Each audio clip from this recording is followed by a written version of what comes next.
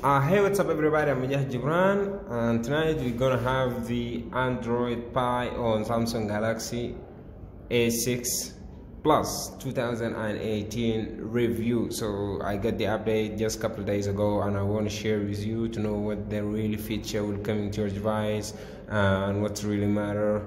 Let's open up the lock screen.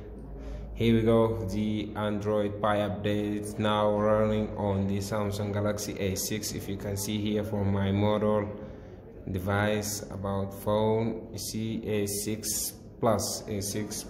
So guys, let me first thing show you is the new major update. You see here the recent and back and home button have been adjusted and have been changed than the previous one on the Android Oreo update. You see here there is a toggle now. They are pretty different. You saw this on Samsung Galaxy S8, S8 Plus, Note 8, Note 8 and Note 9. So guys, let's get down into, they pull down the notification menu. You see here there is a date, time above there, and you will see here the icon and frames has been updated. And also, but I'm wondering why this thing is still available there. I don't know why. This is the blue light feature. The blue light feature is still on the Android Pie update. So the most thing exciting guys about is the full night mode. If you press it here, whole device will be converted into a black.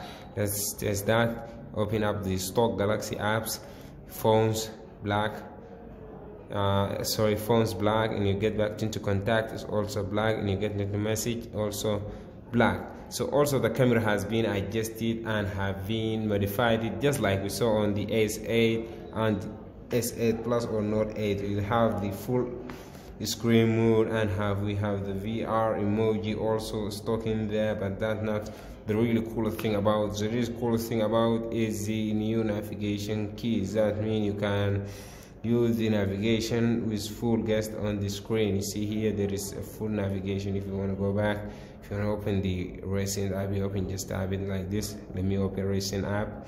Here, there you go. You see here, this is the recent app menu, and you want to get home, just tap like this.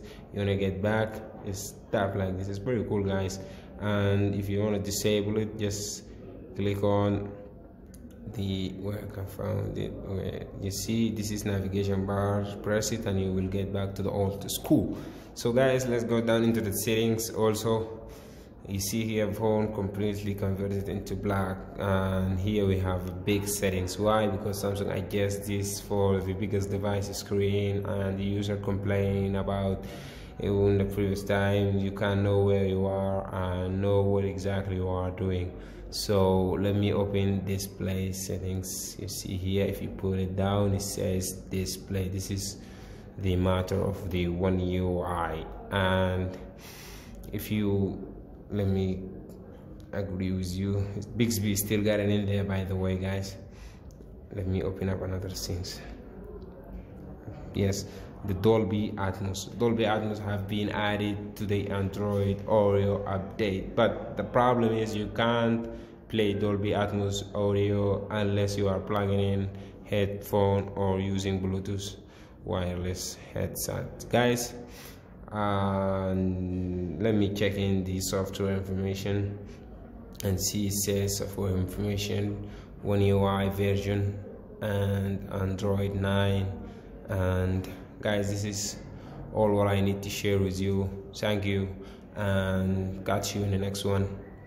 Have a nice day. Peace.